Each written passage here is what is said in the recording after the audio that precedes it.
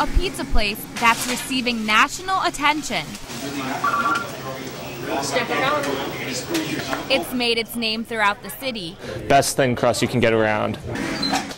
And has landed a place on the Huffington Post list of top pizza spots.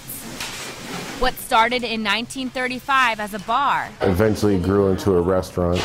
Started serving pizzas in 1945. Same recipe since 1945. a recipe that will always be kept a secret. I don't want to reveal what our cooking process is.